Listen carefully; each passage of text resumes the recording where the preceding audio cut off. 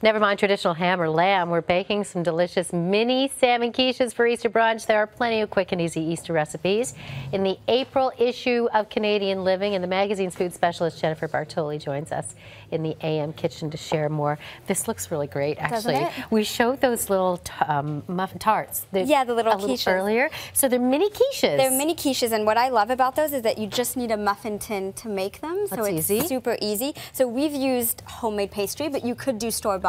Okay. If that's what you'd want to do. And really, I mean, people think quiche is difficult, but it really isn't. It's really just like making scrambled eggs, except you're baking it. So this is just eggs in here and a little bit of salt and pepper and a little bit of milk, and we've added some green onions as well and some fresh herbs.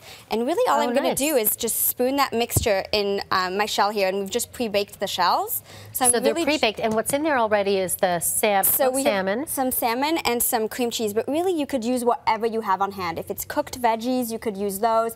Any kind of cheese that you like, mozzarella would be delicious, cheddar would be delicious, and any kind of herbs that you like as well. So they're really versatile, which is what I like about them. So the herbs you got in there are dill, So we have some dill and some green onions, but you could really use whatever you'd like. And then all you have to do is bake these at 375 for 20 minutes, and they look just like this. Perfect. And 20 minutes doesn't take long. No, They'd be ready to go. I love them for brunch, and they're also great for an Easter lunch with a simple salad. They're absolutely delicious. Can you fill them and have them ready to go, you know, to bake, or should you, once you fill them, you should bake them? No, you can actually keep them in the refrigerator for 24 hours. Just take them out a few minutes before so they come back up to room temperature. And you can even put those in the freezer and just, that'd be handy. Yeah, very handy. I like that idea. And they look like that. So, but now I think we should move on to dessert. Yeah, let's do that. That's really my favorite part of the meal. I don't know about you. So we're going to start with these little, really cute little gorgeous edible nests.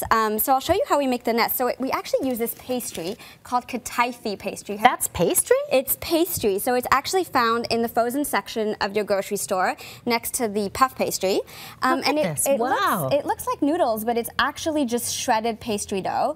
And so what we've done is just added a little bit of cocoa powder, some icing sugar to sweeten it, and then we've put a little bit of melted butter as well, and we've just put them in these muffin tins and baked it. And they look like little nests when they come out. They're crispy. How do you get it so fine? Like, well, you buy it that way. That's it? Yeah, I love that idea. And then what we'll do is, if you want to help me as well, we'll just fill these with chocolate mousse. So this is our 3-ingredient chocolate mousse. Couldn't be easier.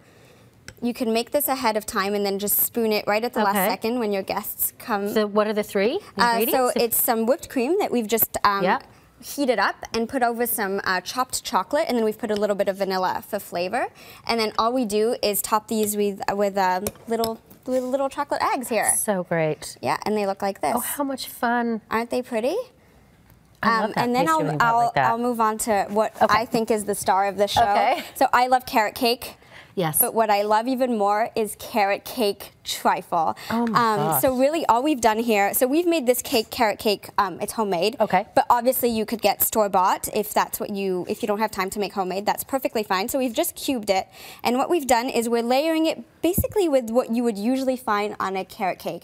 So we're layering it with some pineapple. Oh, I like so it's just canned pineapple with a little bit of the juice, some walnuts, and then we've made a cream cheese custard as well, which is absolutely delicious. So if you want to help me build them, we've done a first layer here. Okay. I'm going to finish it off with the custard So after that, I would put some more, I don't want to get a little bit more cake. Okay. And then some walnuts. You could use pecans as well. And then some pineapple and a bit more custard. So we've just layered these. These are just IKEA glasses. I think this is so good. Yeah. And actually, when you divide it up like this and get the things ready, you could do it with kids. Definitely, and it's really Lots of fun. But actually, another really beautiful way to present these is if you have little teacups at home or little ramekins or mason jars. You don't have to use glasses. That's what we've used, but there's a lot of different options that would be really nice as well. So I'll just continue layering This is great. There we go. And then just a very quick peek before we leave the segment of these gorgeous cookies. So these are our Easter cookies. So actually we've just iced these like you would a regular sugar cookie, but what we've done is used our piping bag and just piped little polka dots on top here. Oh, it's and the great part about this is that they don't need to look perfect. You can have dots of different sizes. If you happen to do a little blemish and you don't like it so much, just pipe a little dot on there again, and they look absolutely gorgeous. Great ideas. Thank you very much for coming in. Happy Easter. Thank you. You'll find all of Jennifer's Easter brunch recipes on our website, canadaam.ctvnews.ca.